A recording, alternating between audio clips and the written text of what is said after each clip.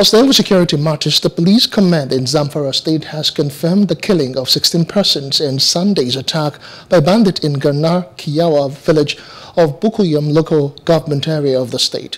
The command's public relations officer, Mohammed Shehu, said that the figure dished out by a section of the media was not correct. He called on the people to continue to support the government and security agencies with useful information in order to complement efforts at addressing the security challenges faced by the state. Hello, hope you enjoyed the news. Please do subscribe to our YouTube channel and don't forget to hit the notification button so you get notified about fresh news updates.